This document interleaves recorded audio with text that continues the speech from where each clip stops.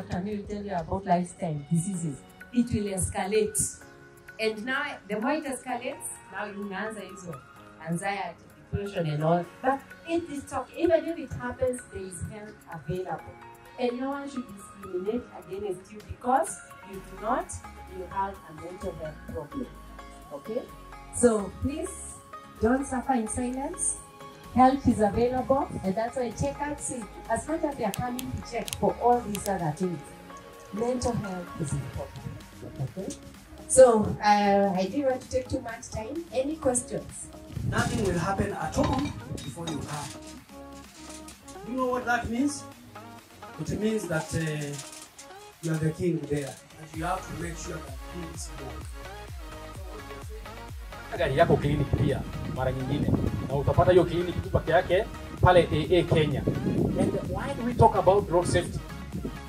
And once you see here, I've seen so many helicopters passing by there. When you were young, what was your perspective about somebody who's flying up there? I know you used to be more scared. And if to kill so that and you follow steps to activate it.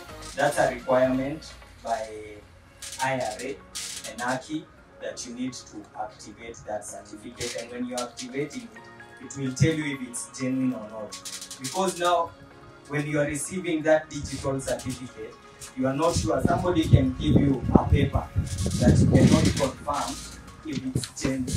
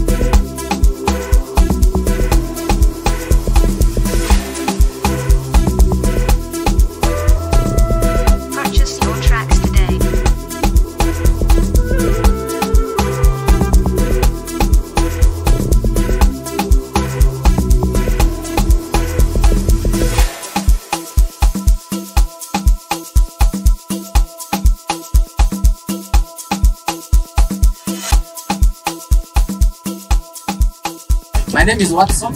I work at KCB.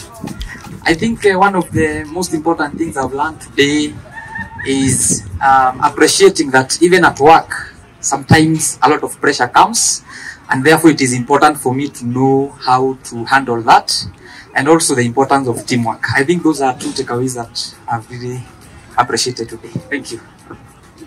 Hey, fantastic. Ameongelea watu wawili, sio? Some teamwork, isn't it? Everybody put your fingers together like this. together like this. What do you notice? A quick one, please. Sticky. What do you notice? They look equal. They look what? They look equal because they are together. Because they are what? Please separate them like this. What do you notice? They have different vertical advantages and disadvantages, right?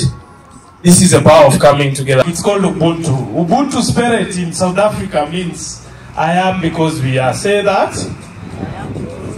I am because. Hi everyone, my name is Joseph Nganga from Coca-Cola, NBL. Okay, what I've learned is that it's nice we break the monotony of work. At least we need enough time to engage, to interact. Yeah. Fantastic, and breaking monotony is a bit of change. We appreciate the management. Thank you for Saturday. Mnataka wasaidia ku appreciate management. Na wafanye hivyo tena. Ona nini watu.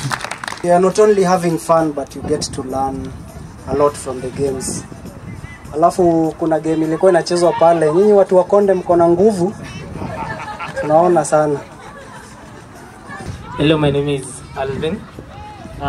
Today we've got to learn a lot, and most I can say is that no matter how much strength you have, and you also want to focus on your weaknesses, make sure you perfect also on your strengths so you can work better. Something else I've learned, you cannot go to sell chemicals abroad, whereas you have not perfected on the market that is on your ground. Thank you.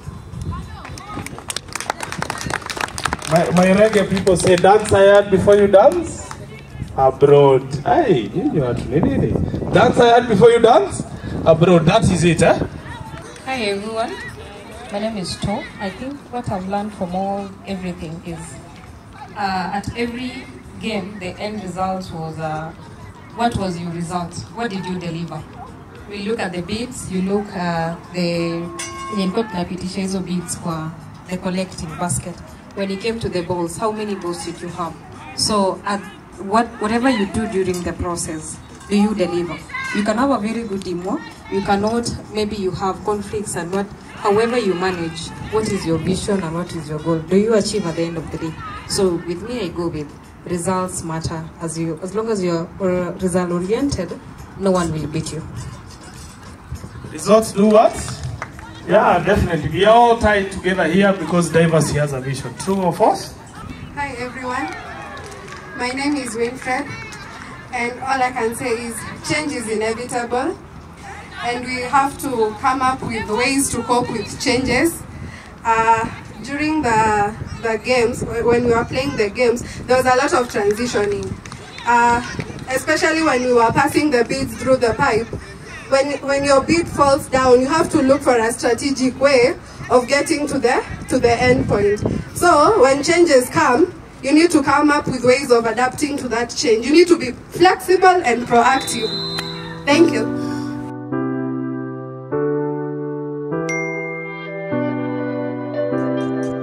Let's get real.